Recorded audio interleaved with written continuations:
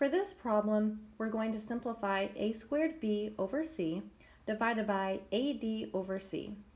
When we divide two fractions, we multiply the numerator by the reciprocal of the denominator. So this is going to equal a squared b over c times c over ad. To make this easier, we can rearrange the variables.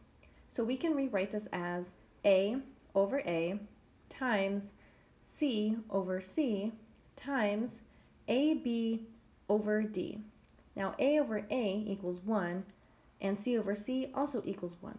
So all of this equals 1 times ab over d, which just equals ab over d. And this is the final answer.